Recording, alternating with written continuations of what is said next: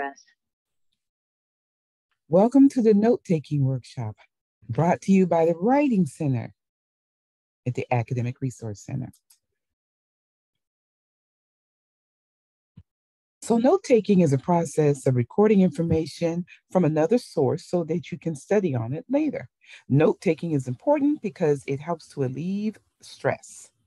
And the common place that you're going to take notes are from your book, from your classroom lectures, from meetings, and from the class itself.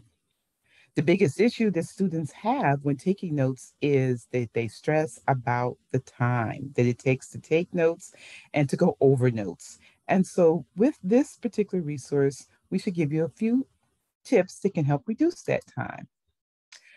One thing that helps with taking notes is to recognize your own learning style.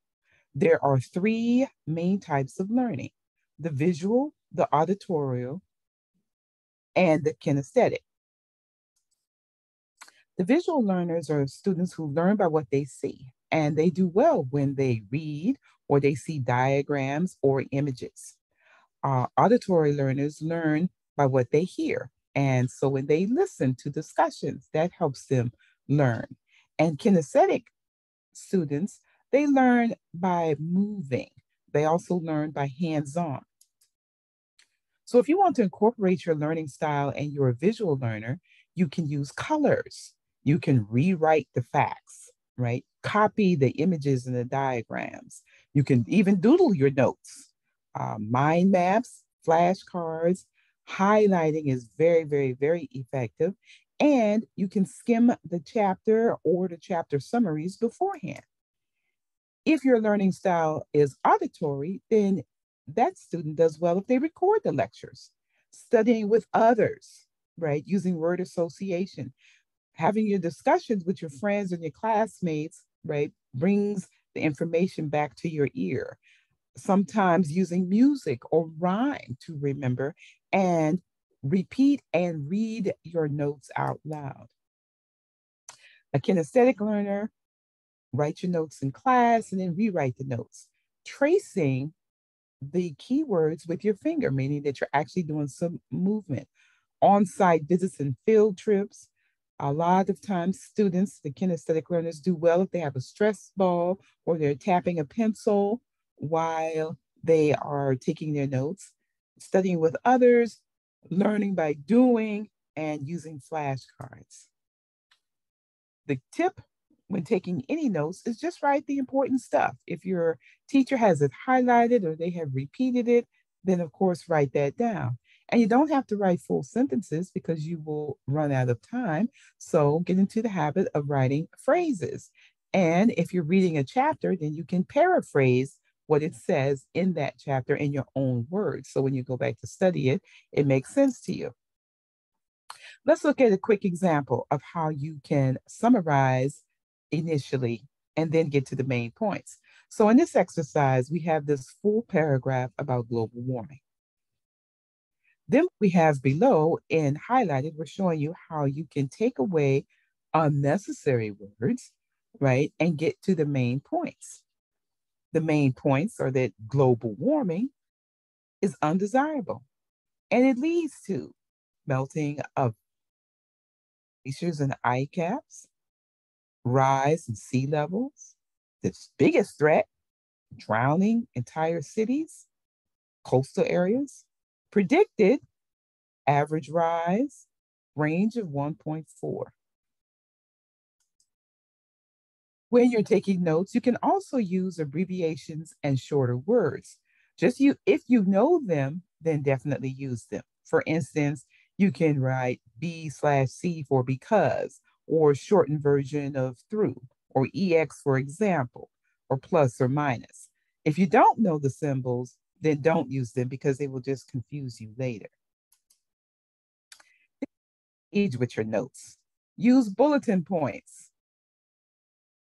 Use space wisely, like we have here, so that the words and what you have written stands out. Underline your headers, right? Use arrows to descriptions and your subpoints. Highlight, right? And then you can also make drawings. You can also, right, look at how we have abbreviated this. Notice in the last example, we had a, a good sized paragraph. Then we summarize the paragraph into just these 3.5 lines. Now, what you can do is that you can use the spacing and the abbreviations to take this same information and make it more visual. Global warming, I have my dot here, global warming. I have it underlined. I'm using a symbol.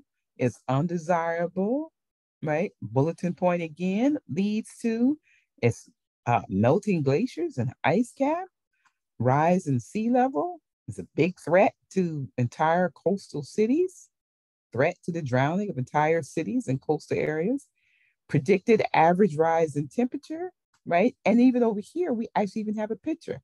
I've got a picture of the earth, and then I have a little fire. What you can do is prep your notes before class. While you're waiting for the professor, this is a great time to prep. Write down the title and date and then the subject, right? Any other thing. We have found that students will remember better if they write instead of typing.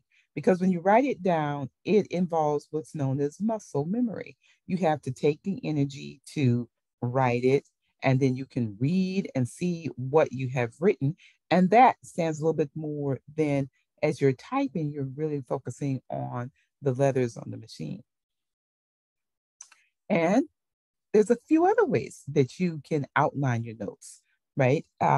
We have the outline method itself, the Cornell, and the mind map.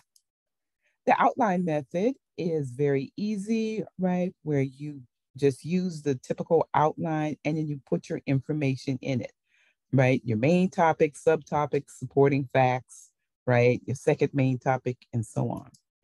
The Cornell method is a method that many students might use already and not even notice, and that is that you take your paper and divide it in two. And on one side, you have what's known as the Q column, and this is where you have shortened versions of the main ideas. Like this would be global warming, right? Bad keywords, right? And then on the next column, then on this right hand side, then you write out more of the information there, right? And you might have it in full sentences or full phrases, right? And then at the bottom, then you have the summary. So if this sheet was on global warming, then the bottom would be the global warming is undesirable. And that's how you would sum that up. A mind map is another way, depending on type of learner you are. Mind maps can be very effective, right? So maybe in the center, you would just have global warming. And then in these circles, right, surrounding the mind map, you would have the main points that you have read and want to make about global warming. The main key is that your notes are your own. You write them whenever you want, as long as it helps you learn to learn the material and remember what you've done.